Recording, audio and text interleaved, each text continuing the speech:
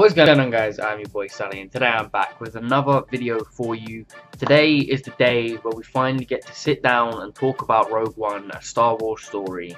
Yes, it dropped last night at midnight, and I went and saw one of the first viewings of it in the UK, in the world in fact, at the Leicester Square Odeon, which is where they usually will have premieres and things like that for massive films that are directed sort of in England and things like that. They had the Force Awakens premiere there last year. Sadly, the Rogue One premiere wasn't in London this year, it was in LA. Kinda sucked because I was really counting on it being in London, hence the reason why I chose this cinema specifically as where we were going to go watch it.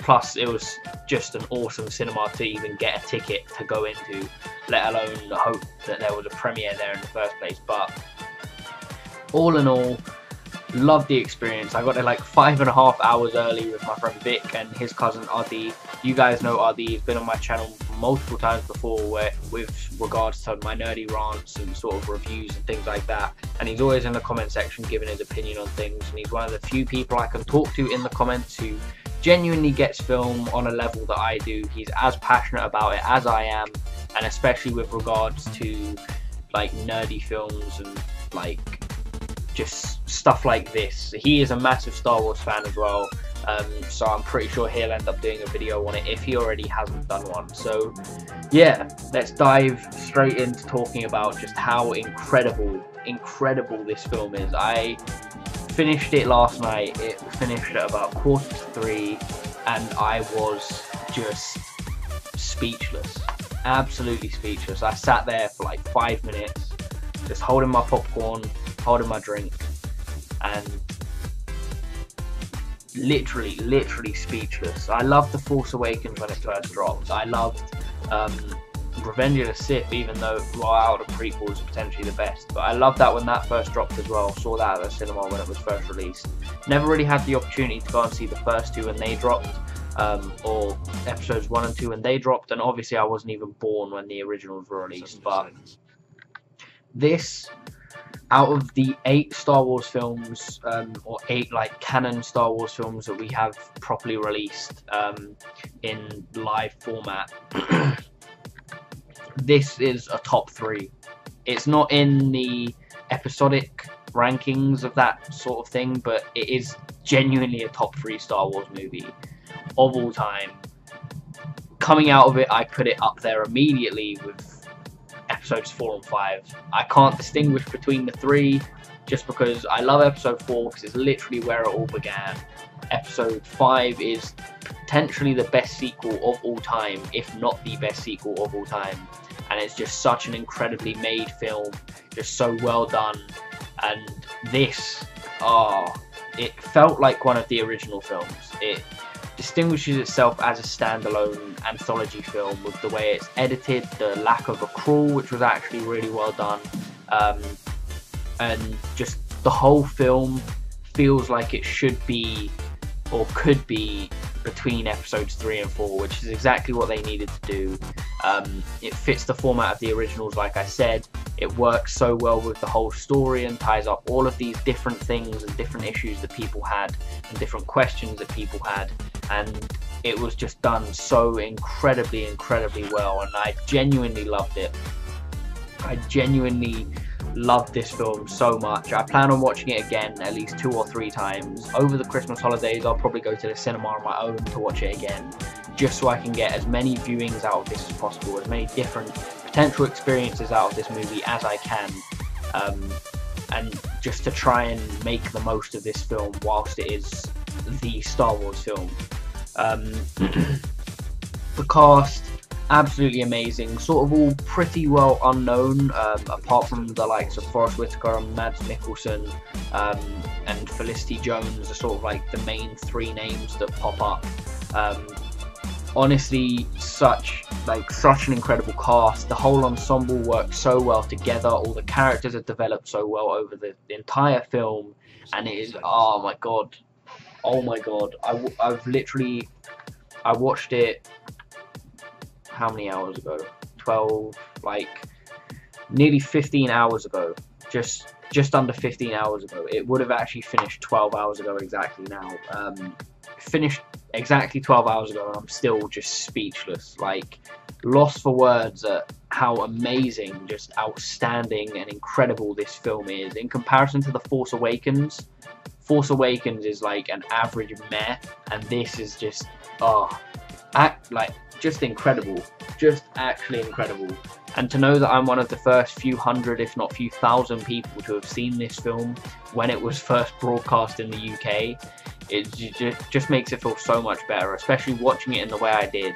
We got to watch it in 3D because that was what they were offering for the first viewing, and even beforehand we had like a live organ player at the cinema. If you've never been to the Leicester Square Odeon, I would highly recommend it. It's an awesome experience, genuinely amazing cinema. I was slap bang right in the middle in the Royal Circle, so it's laid out much like a theatre is. You have the stalls below everyone and then the circle above. And I was sat about 5 rows behind my friends, but we had such incredible seats because we were literally slap bang in the middle. Didn't have to worry about anyone being like directly level with us because our seats were raised and going above people. Honestly, one of the better cinema experiences I've had, minus the lounge, just because of how awesome the lounge is. But in terms of like the actual film I've seen, this is just upper echelon film. I know I'm a Star Wars fan, so it may seem biased and strange, or not strange, but ridiculously biased, and sort of expected that this was the reaction I'd have. But honestly, just no words, like literally none. There's nothing I can say to sort of even try to put into words how good this film is. It's just so well made, so perfect, and exactly what we needed as Star Wars fans for standalone movies. I feel so bad for the person directing the next standalone film. I can't remember who it is exactly. I'll find out right now.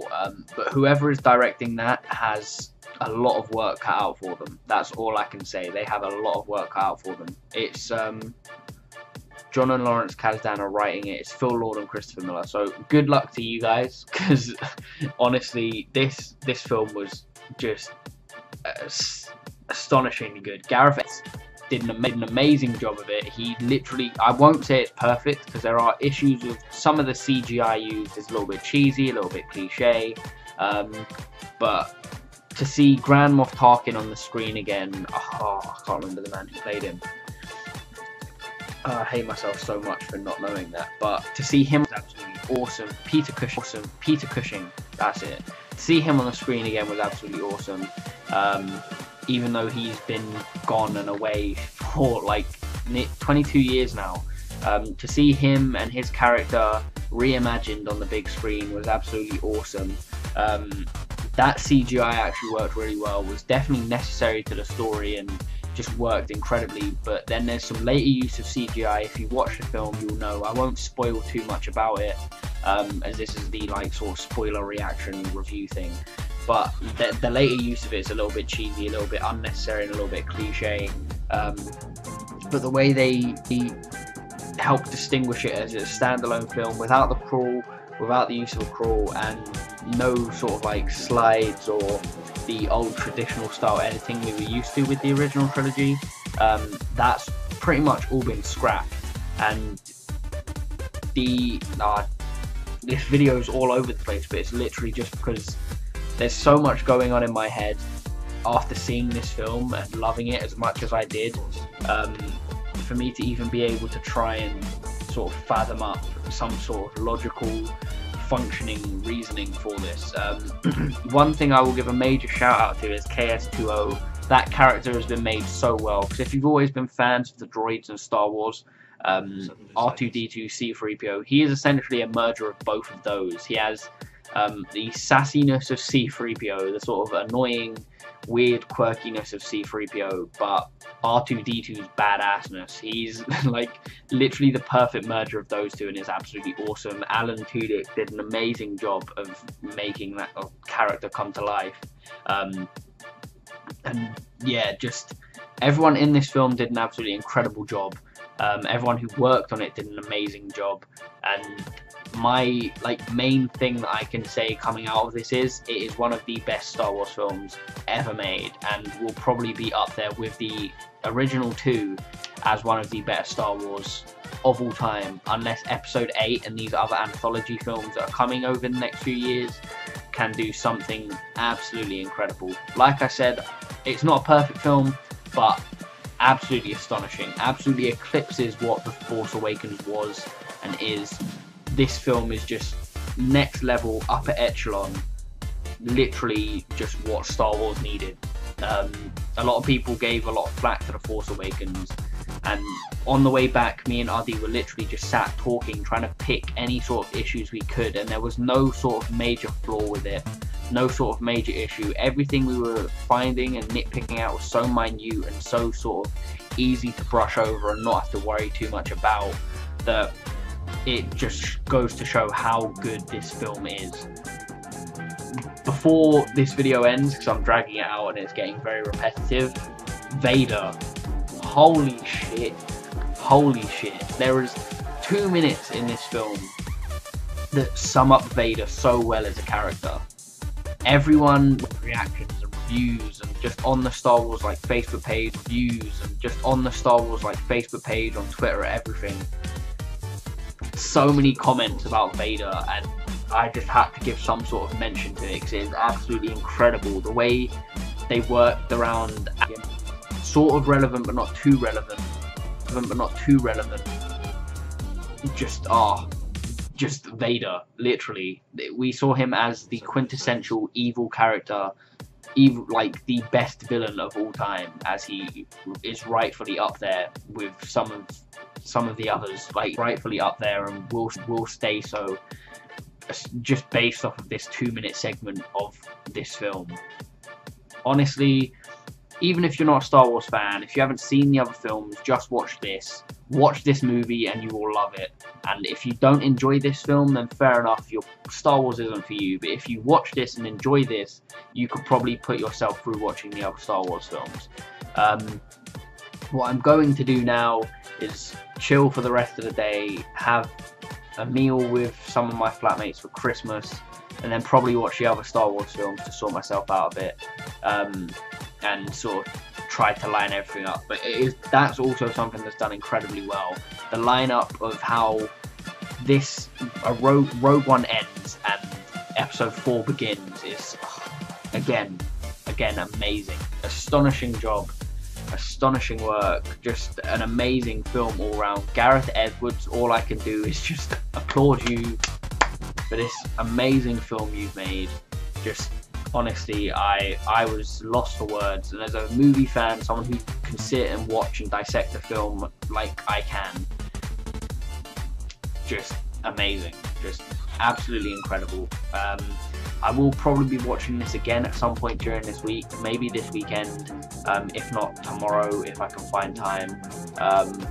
But yeah, I needed to get this video out. I need to get some sort of reaction for you guys. A spoiler review will come out over the next week or so, just so I can give time to people who haven't seen it and may watch my video the chance to watch it, and then I can go more into depth about the characters, the storyline, how everything went down, and my thoughts on that specifically. But this is just initial reactions, my thoughts, everything, sort of just a video I needed to do, sort of vent and sort of let you guys know how astonished I was by this film and how incredible it was just as a whole. But yeah, hope you guys did enjoy. Apologies it was all over the place, but that's literally what my head is like right now after seeing this movie. I do feel incredibly ill, if you couldn't tell by my voice. I have literally been bedbound since I got back, and my nose is blocked, so I've been trying to avoid breathing through my nose this entire video as to not disgust you guys. But yeah, hope you guys did enjoy. As always, I've been your boy Sully. This has been Rogue One, a Star Wars story, immediate reaction / non-spoiler review. And yeah, like, comment, subscribe, and peace.